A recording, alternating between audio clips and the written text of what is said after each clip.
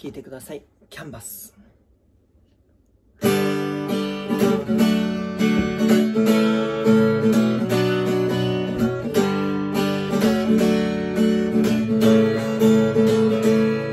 生まれた時これまでの道のりは誰もわからない。ここから無数のカラーで思い描いていくんだ。負ける時も泣きそうになることだってあるけれど、周りを見渡せばほら輝く未来が君を待ってるんだ。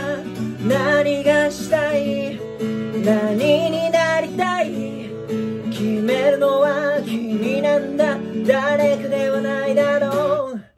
さあ筆を取ってどんな色でもいい、描いて描いて描いて思うがままに。ネズミの空だって虹に変えられる。未来は無限大、君だけのキャンバスに。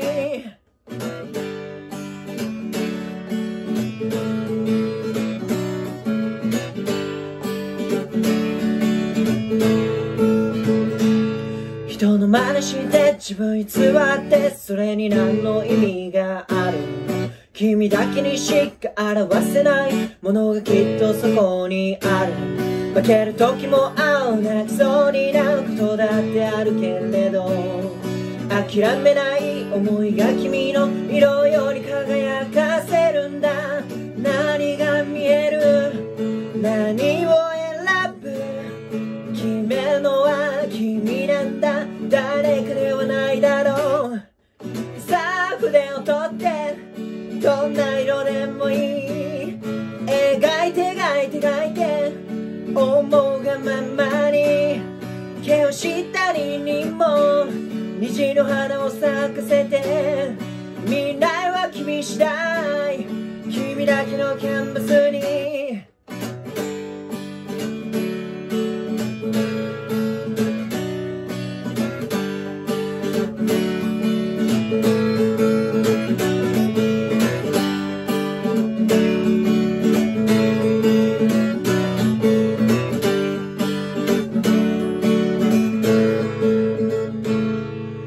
何がしたい、何になりたい、決めるのは君なんだ。誰かではないだろう。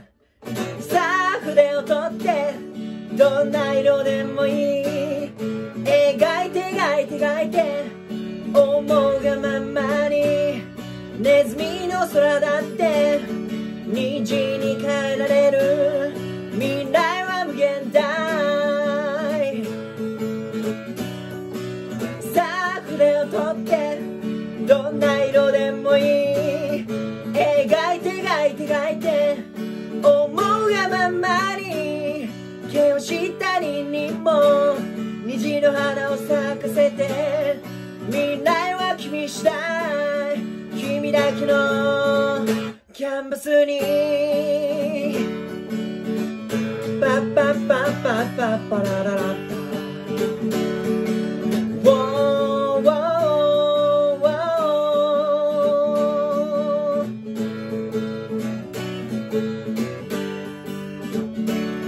君だけのキャンバスに。